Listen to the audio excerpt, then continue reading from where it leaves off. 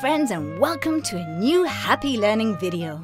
Today we're going to learn all about the largest animal class on the planet. Introducing the Arthropods.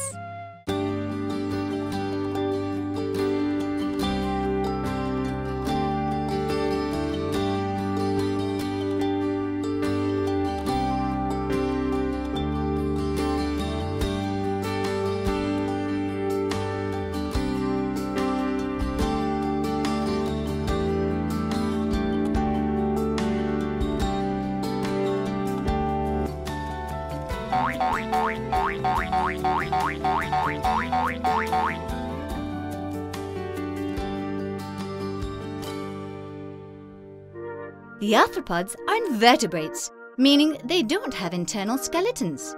There are a vast amount of them, including this dancing crab, these dragonflies, this caterpillar, or even all these tiny ants. The arthropods are very different from each other. Or do you think this butterfly and this shrimp have a similarity? Truth is, they don't look alike at all. But yet all arthropods have common characteristics. Arthropod is a Latin word which means artro, joints, and podos, feet or legs. The main arthropod characteristic refers to what their name suggests. They all have jointed legs. Another fascinating characteristic that they all have in common is that their body is divided into segments, many of which, though not all, are protected by an external skeleton, which is used as a shield or a shell. Some arthropods' bodies do not grow at the same rate as their exoskeleton, therefore making them shed it for a bigger size, a process known as molting. Arthropods can be either terrestrial or aquatic. The terrestrials, such as this scorpion, breathe through their trachea, whereas the aquatic arthropods, such as these long lobsters, breathe through their gills. Arthropods eat everything. Some are herbivores, such as this little caterpillar. Others carnivores, like this praying mantis. And others omnivores, like the wasps, which eat everything.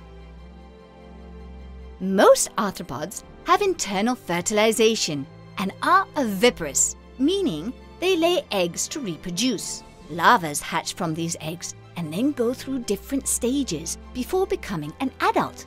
The changes is called metamorphosis. As there are so many different types of arthropods, they are classified into 4 large groups, depending on the amount of legs they have. Insects have 6 legs, such as an ant, flies, or those really annoying gnats. The arachnids have 8 legs, such as spiders or scorpions. Crustaceans have 10 legs, like this shrimp or this shy crab. And the MYRIAPODs have more than 10 legs, and their bodies are elongated, like these caterpillars or these centipedes. Now we're going to remember the most important things. Arthropods are invertebrates, and their main characteristics are their jointed legs. Their bodies are divided into segments, and they lay eggs to reproduce, meaning they are oviparous.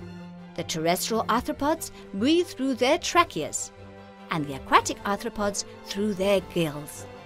And they can be either herbivores, carnivores, or omnivores. Lastly, and very importantly, you must remember that the arthropods are classified in 4 groups depending on the amount of legs they have. Insects, 6 legs. Arachnids, 8 legs. Crustaceans, 10 legs. And MYRIAPODs are those who have more than 10 legs and have elongated bodies. Well, that's everything for today, and now you know a little bit more about arthropods. Until the next video, my friends, and don't forget to subscribe to Happy Learning!